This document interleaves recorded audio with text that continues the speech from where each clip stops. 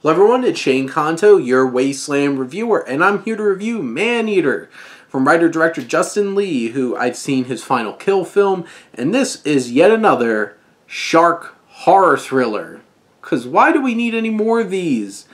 And right off the bat, the shark in this is horrible CGI, so unbelievable, and every scene that it attacks looks like a joke.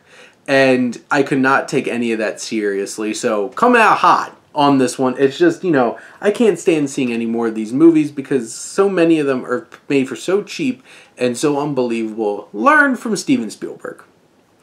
Take all the wrong lessons from Jaws.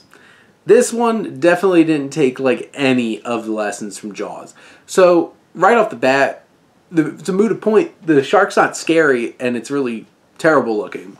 There's also moments where the film really glorifies the violence and the blood, and has these lingering shots on this one particular character who's mauled, and it's just like, come on, this is excessive. It's just not, it doesn't feel right.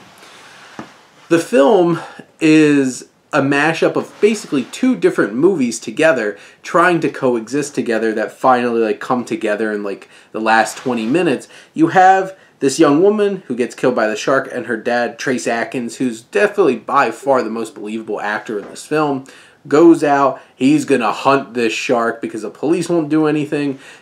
I know a decent amount of his dialogue is trash, but Trace Atkins does a really decent job with this.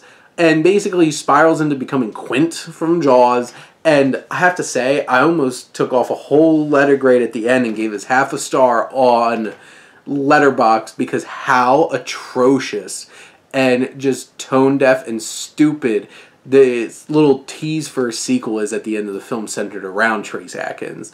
But then you feel for Trace Atkins' story because you feel for him trying to avenge his daughter. But then you spend all this time with all these young people on a fake honeymoon, or was going to be a honeymoon, and none of these actors are really that interesting, and they all start, at a certain point, they all start getting murked out of nowhere by this shark. You have the likes of Shane West and Jeff Fahey, and like I said, Trace Atkins, Nikki Whalen. They're the ones in this film, and it's not the strongest of cast, but I do feel like Fahey and Atkins, at least, not the best dialogue to work with, but at least could sell their roles well. A lot of these younger actors in a lot of this film, there's a whole half hour where I feel like Trace Atkins disappears.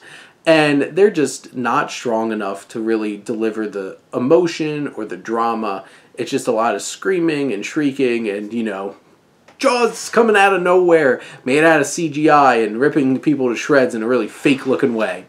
And in the end, I do think this is just yet another wasted kind of film on a concept that needs to be dead and buried. Please stop making shark horror movies.